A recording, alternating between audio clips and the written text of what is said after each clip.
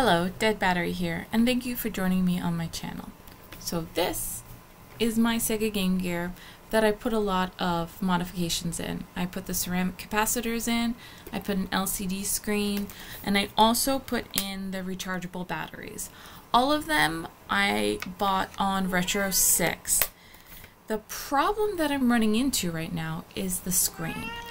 I believe this is the third screen I've tested. Not too positive on it, but from what I can see, it doesn't quite work right. Now I don't know if I installed it wrong, but I did follow the directions. Nothing against Retrosix. I do buy a lot of stuff from them just to test my skill, but I seem to be having a lot of trouble with this one. So I decided to buy another Sega Game Gear and test it out with the same screen mod and see if I got a different result. This right here is my screen, and see how it flashes? I'm not too sure if this is how it's supposed to go.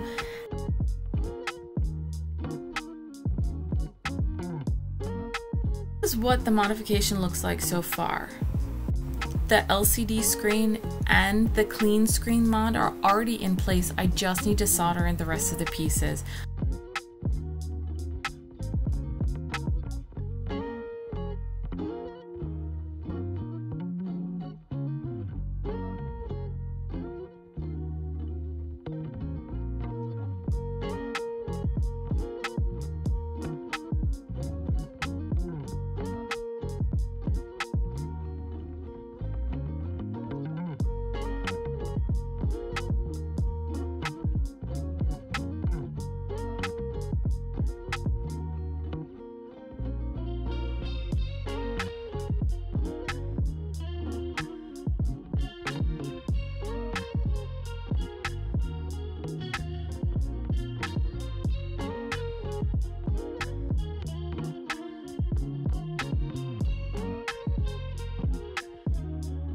If you put the ceramic capacitors on, everything should line up very well.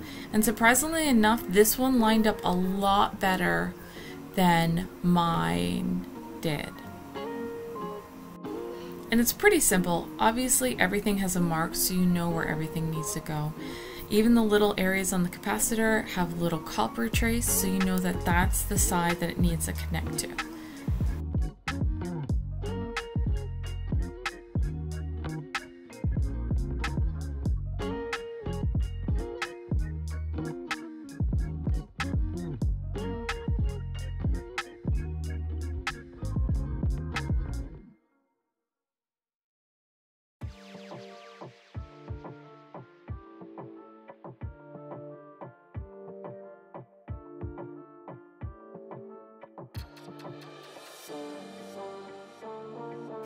So this little top area I had a lot of difficulty with, and unfortunately for the first time when I installed this, I kind of melted the ribbon.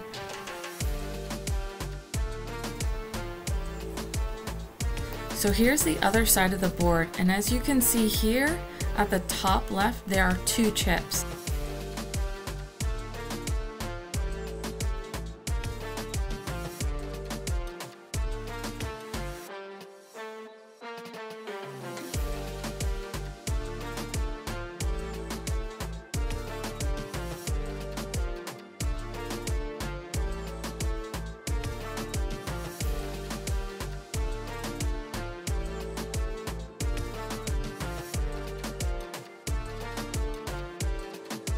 So now I'm just going through and actually soldering everything down.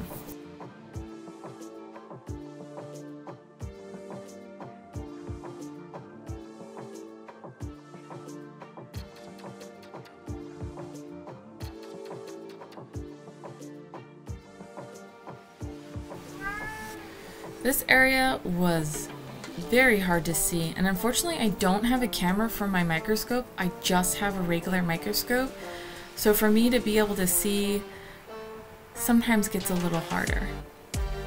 Now I tried to zoom it in to get these last little pieces, and unfortunately I probably should have done the inside one first because it was definitely more difficult to get the inside one after I'd already soldered on the outside one. So future tip if you decide to do this. Also be really careful because, did you see that? Yes, I completely bumped off one of the pieces. Luckily, it came off of the soldering iron, so I was able to locate it. I tried to get it into place, but I don't have the best eyesight all the time, so I decided to get my microscope out and line it up. I also wanted to make sure that all the other pieces looked like they were actually soldered down and nothing was missing.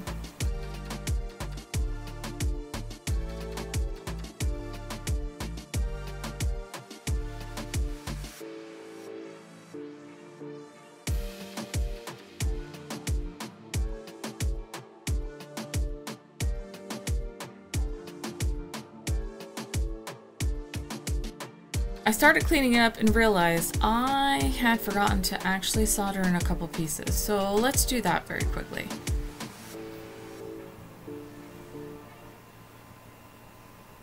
There we go, nice and clean.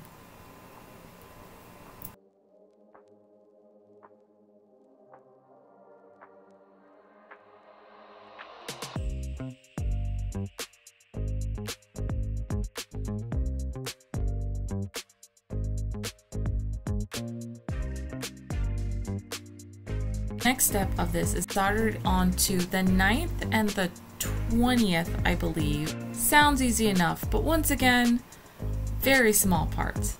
Had a little bit of difficulty with this on mine as well, and I was not able to tack it down as well as I'd like to. It took me a lot longer than I'd like to admit. So we'll see how I do with this one.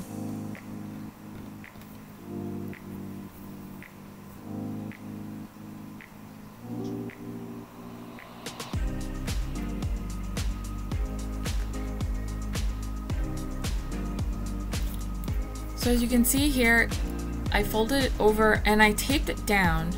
Now surprisingly enough, there was supposed to be a tack down spot, if you can see it right at the front of the ribbon. Unfortunately, there was nowhere for me to actually tack it down, so I had to tape it.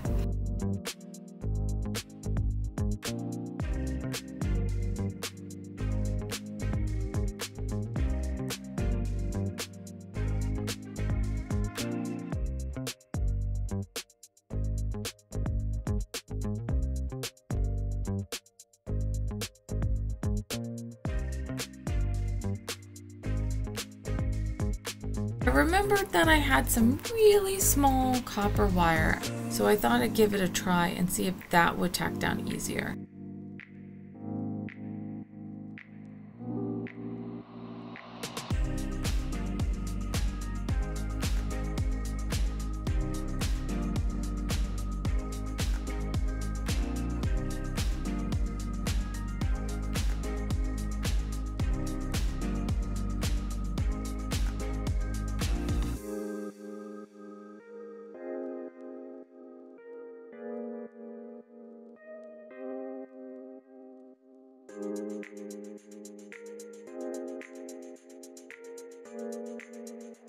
So this ended up working better than I thought it was going to. I just went with it.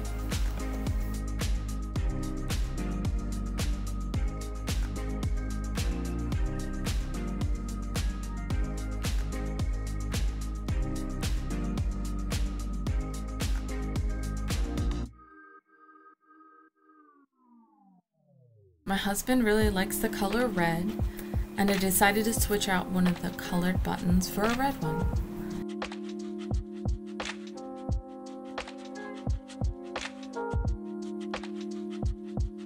Now that all the buttons are in place, I can start putting it together. I did end up getting the speaker wire a little stuck, but it's the original one, so it does have a little bit of a bend in it and does not want to seem to fit underneath. The case is also brand new, and I bought that from Retrosix as well for this same project.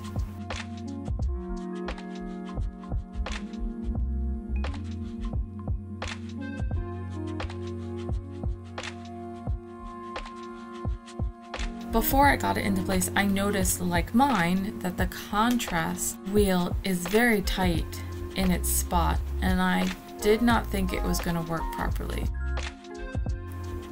In the end, I decided to get my Dremel out and see if I could make that opening a little wider at the top so that the wheel would actually spin properly.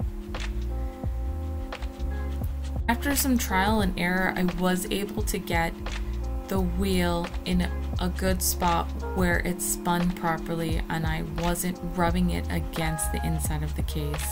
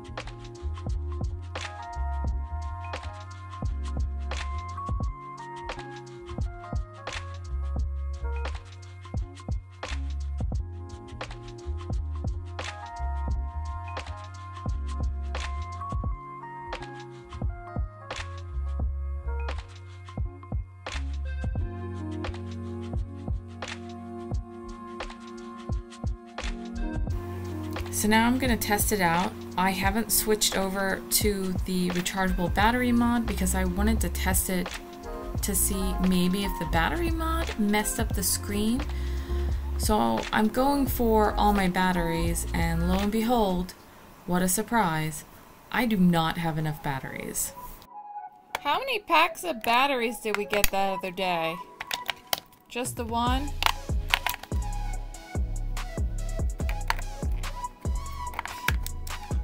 Double A, because like I took... I don't know how I'm running out of batteries, but it happens quite often. Ta-da! Batteries. Now let's put them into their places.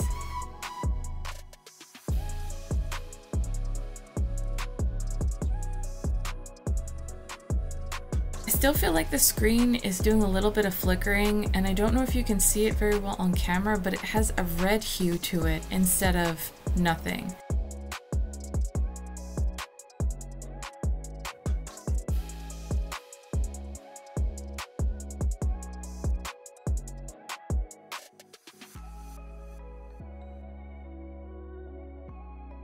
There is something wrong with the screen, and you can kind of see it in this view. See how it's got that little bit that looks like there's still film on it, but I already peeled the film off, so I'm not too sure. Can't tell if I damaged the screen or if something's wrong with it, or if I also broke this screen somehow in putting it all together. If you know what this could be, please let me know in the comments, because I am struggling right now understanding how many screens and modifications for both these Game Gears I've gone through, and I still don't have it right. After a couple of tests of the screen, I did take it apart again. Now on the back here, that connects to the board was very tight, so I did decide to loosen it. However, each of them that I've installed in the Game Gear always seem to be a little off, a little crooked. I haven't been able to get it to line up where it doesn't look like it's struggling to reach the ribbon cable. Instead, I decided to take it out and try to put it loosely, but I am worried that because of it, I may have damaged the cable.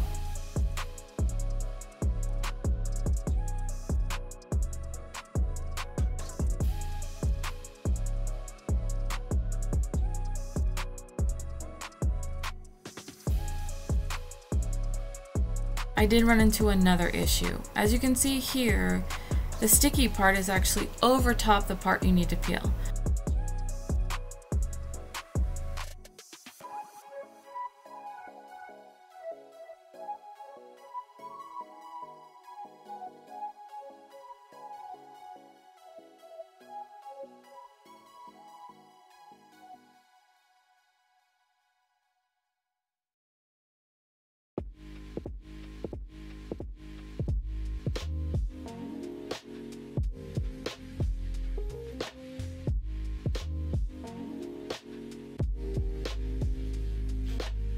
This is a nice new screen that I got from my husband. I thought it was very retro-esque and I thought he would enjoy it.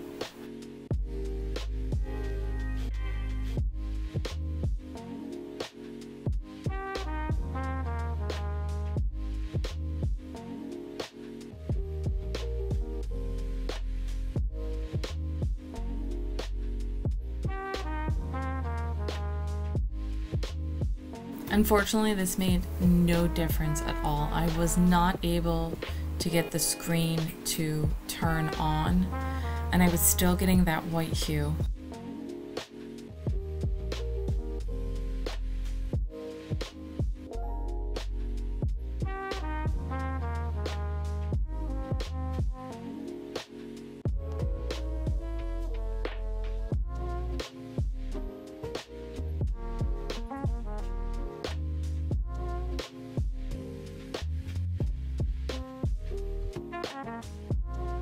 I did try it a couple times to make sure it kept turning on, because once again, I have that trouble with mine. I turn it on, it works. Turn it off. I turn it on again and the screen doesn't work. I turn it off, turn it on again, and it works. Once again, I'm not too sure if this has to do with something I did, if something's not soldered right, or if the rechargeable batteries are not made for this modification.